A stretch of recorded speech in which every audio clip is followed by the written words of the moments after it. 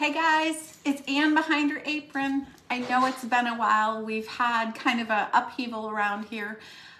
So I haven't been on live as awesome. I'll try to get back to doing that because it's always fun to see my followers and see what's going on in your kitchen. But we're only a couple weeks away from Christmas. So if you're like me, you're maybe doing some goodies, and I just wanted to show you a hack that my friend Angie showed me.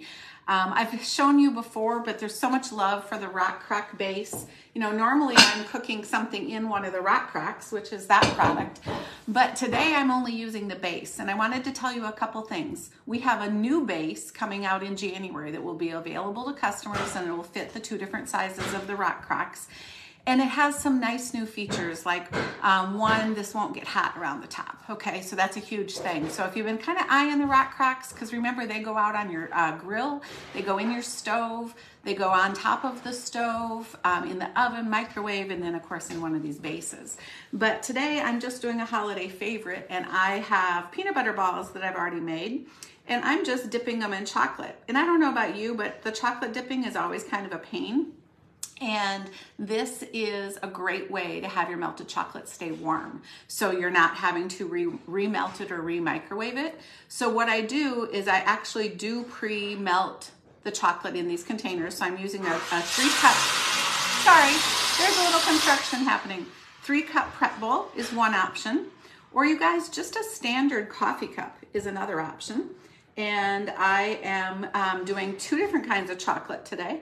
I have the Ghirardelli dark chocolate discs that are those melting discs. That's what's in the coffee mug. And then I just used standard chocolate almond bark in the other to give different flavors for the people who like a darker chocolate on their peanut butter ball. But I just thought that this is a hack that you guys might enjoy, knowing that setting the base on the warm setting will keep your almond bark, your chocolates just at the perfect temperature to dip all of your holiday goodies. And this is the peanut butter recipe for the peanut butter balls that has just powdered sugar, creamy peanut butter. I guess you could use chunky, never thought of that. Rice Krispies, a little bit of butter, and then some people melt and dip them in chocolate chips. Some people do white chocolate, so it's really up to you, but I enjoy doing dark or milk chocolates. So happy holidays, and if I can help you with anything, let me know. We have about 8 days left before our holiday delivery, and there's so many fun things that you can do.